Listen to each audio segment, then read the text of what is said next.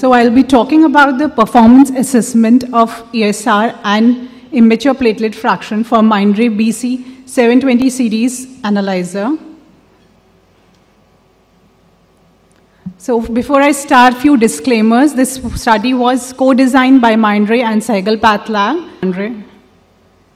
The aims of the study are performance assessment of ESR and IPF on Mindray BC-720 series, comparison of ESR on Mindray BC-720 with Westergren method, and comparison of IPF on Mindray with IPF on Sysmex series.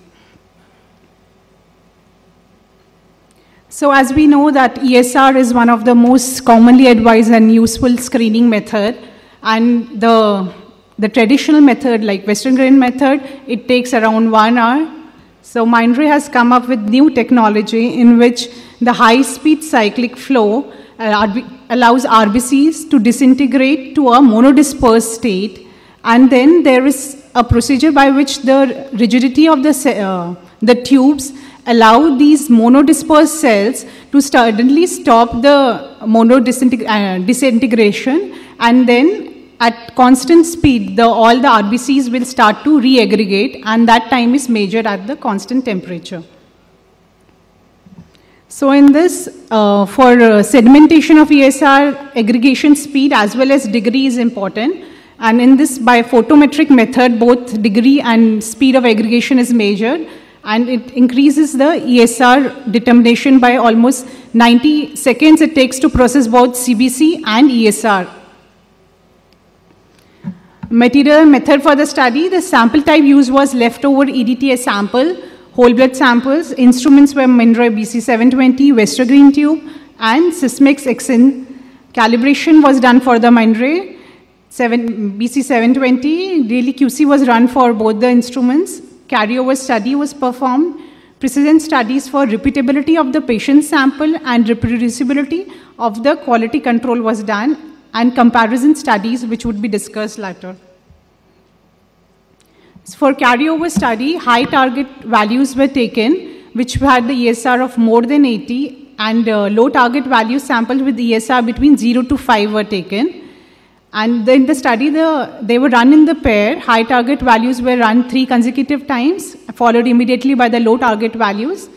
And then the carryover contamination rate was determined using the following formula. And the expected range is supposed to be less than 1. As we can see from this, the sample tested were well within the expected criteria of requirement of less than 1%. Next, the precision and repeatability of the patient sample was done. The ESR sample were collected of the following range, and which were according to the different ranges of ESR, the different level was done. And then the samples of above ranges were tested for 10 consecutive times.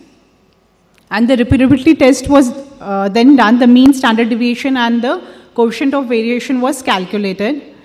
As we can see, the acceptance criteria for the ESR of the normal range 0 to 15 was less than 1.3 standard deviation, while for more than 15 was less than 9%.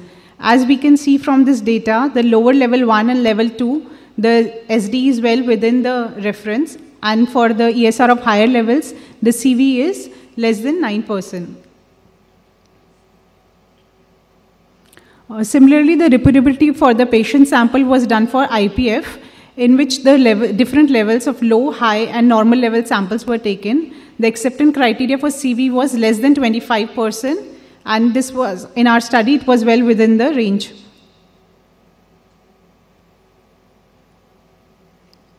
Then the reproducibility for the quality control sample was also done. In this, the BCQD quality control was tested in ESR mode, and also this was done 3 consecutive times, and after an interval of 5 to 12 hours, again the same QC sample was tested for 3 times for 5 consecutive days.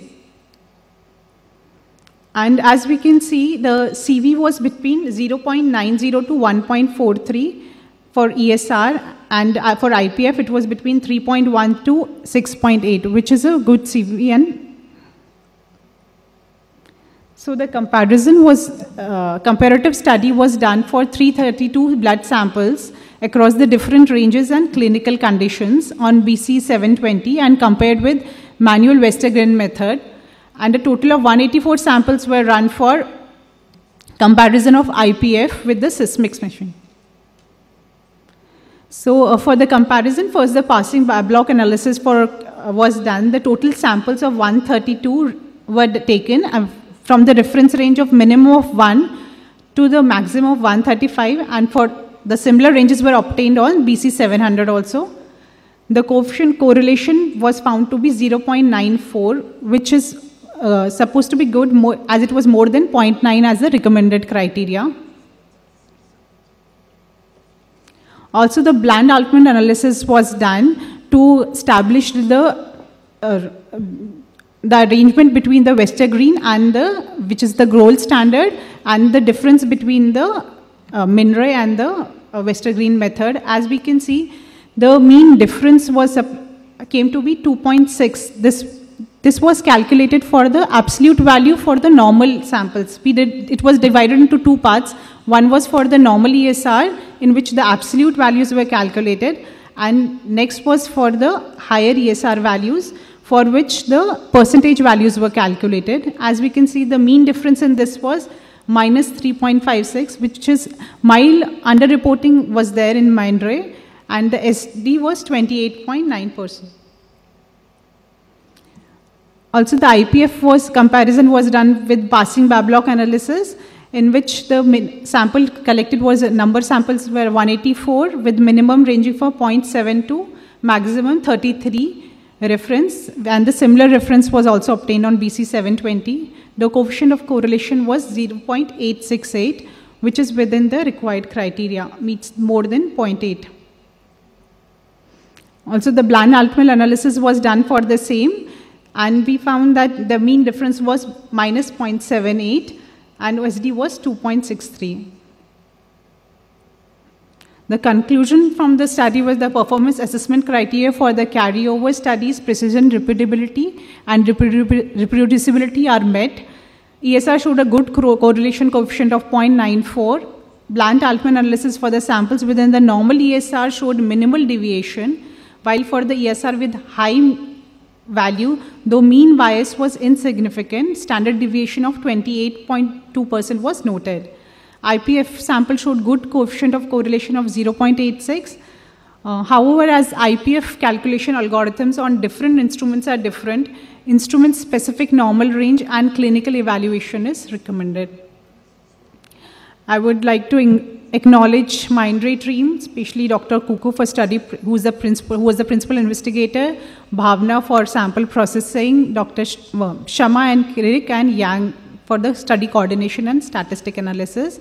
And from the team, Sehgal lab, Dr. Kunal sir, who is the principal investigator of the study, Dr. Manjusha and myself for sample coordinator, and Pratidnya, Archana and Jyotsna for sample coordination. Thank you.